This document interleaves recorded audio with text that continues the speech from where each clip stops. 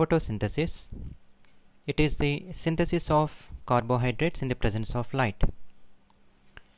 Chemically, we can give a simple equation where the water molecule and carbon dioxide in the presence of light react to give carbohydrates and oxygen.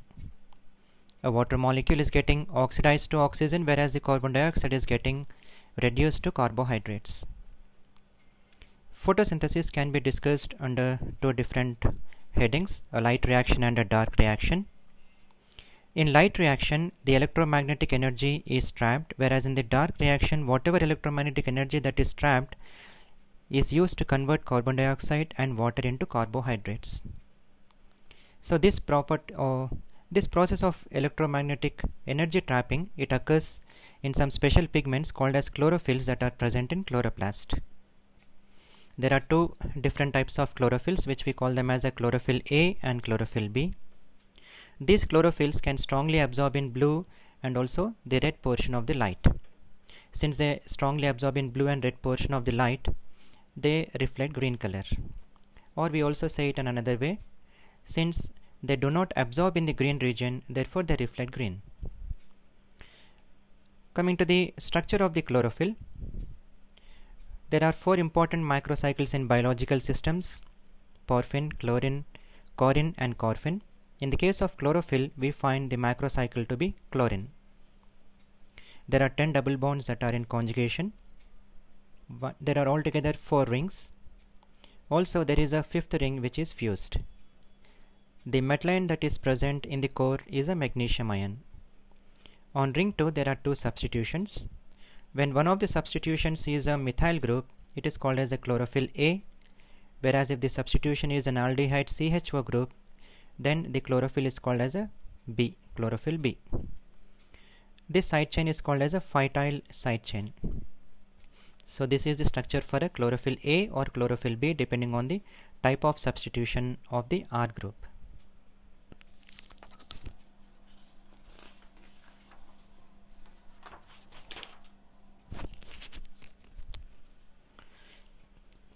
We are aware that whatever energy we get is from the sun. It gives a range of energy.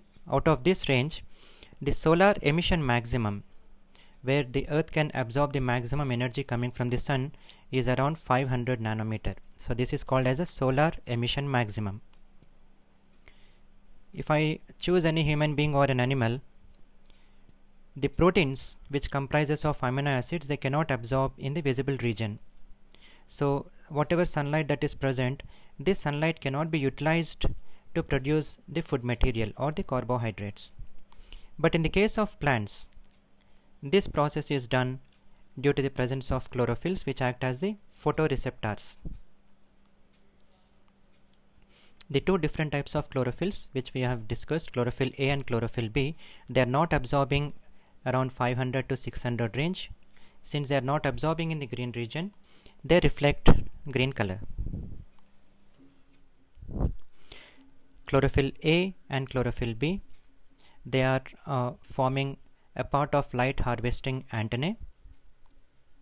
Now just let us take a small example. If I am choosing a chlorophyll, once light falls on this chlorophyll, slowly it gets excited. As it is getting excited in the presence of a photon, it can act as a very powerful reducing agent.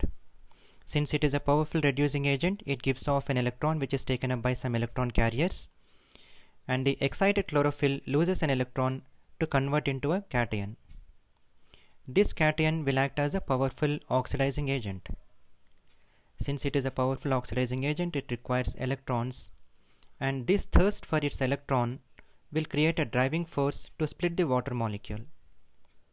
A water molecule can split in the presence of an oxygen evolving complex, which is a manganese complex.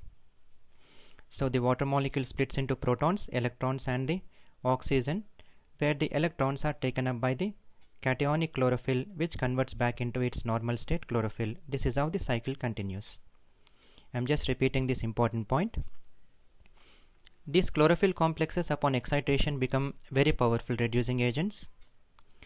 As a reducing agent, it releases electrons which are taken up by some electron carriers, where the chlorophyll is converting into a cation. and this cation is converted back into its normal position by taking the electrons which comes from the splitting of the water molecules in the presence of a manganese complex called as oxygen evolving complex. So this is a little introduction about the photosynthesis. Now also, for the process of photosynthesis, some energy is required. Once the process of photosynthesis starts, 2 NADPH are required to be produced. In the light reaction, one of the end products is NADPH, and 2 NADPH are required for the production of carbohydrates. For the production of 1 NADPH, the Gibbs free energy involved is about 219 kilojoules per mole, and for the production of 2 NADPH, it is 438 kilojoules per mole of energy is required. So for the production of 438 kilojoules per mole, even if the photon comes from the blue part of the spectrum, it is not sufficient for the production of 2 NADPH. It can produce only 1 NADPH, but since 2 NADPH are required, the energy is not sufficient. So what plants have done very intelligently is, instead of taking up only one photosystem, they have also taken up another photosystem, which is called as a photosystem 2. So photosystem 1 and 2, they work in tandem, they work in concert, supporting one another, and these two photosystems can produce the required energy of 438 kilojoules per mole. So for this reason, we see a photosystem at P700 and also another photosystem at P680. The discussion of the photosystems will be given in my next video.